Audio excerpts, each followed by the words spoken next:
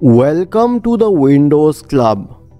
If you encounter error code 0x800F0908 while installing language packs on your Windows computer, then either read through this article on the Windows Club or simply watch this video. I'll guide you through the resolutions.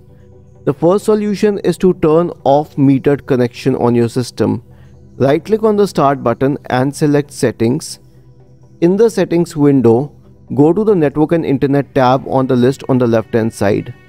In the right pane, click on this forward pointing arrow associated with Wi-Fi.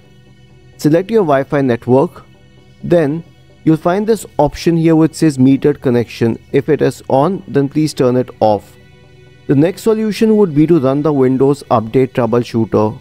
Go to the System tab on the list on the left hand side. In the right pane, scroll down to Troubleshoot and click on it. Select Other Troubleshooters. You'll find the Windows Update Troubleshooter here. Click on Run corresponding to it. After this, you can consider resetting Windows Update components. All you need to do is copy these commands and paste them on the elevated command prompt window. Search for command prompt in the Windows search bar and click on Run as Administrator to open the elevated command prompt window. Now, we'll copy and paste this first set of commands to stop all services associated with Windows updates and then hit enter after the last command.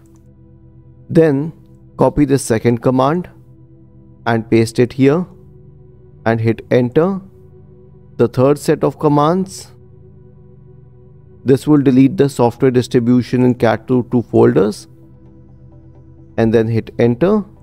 After this fourth set of commands which takes care of the DLLs associated, and it also includes these last 4 commands to restart the services associated with Windows Update.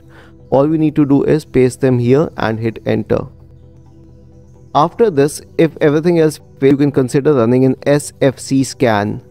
Search for command prompt in the Windows search bar and click on Run as Administrator to open the elevated command prompt window. In the elevated command prompt window, type the command SFC /scan now and hit enter to invoke the SFC scan.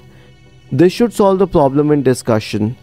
Isn't this easy and interesting? If you have any doubts, please go to the original article on the Windows Club, scroll down to the comment section and write your query. We will surely answer to it. Do not forget to subscribe to the channel. Thank you for watching this video and have a nice day.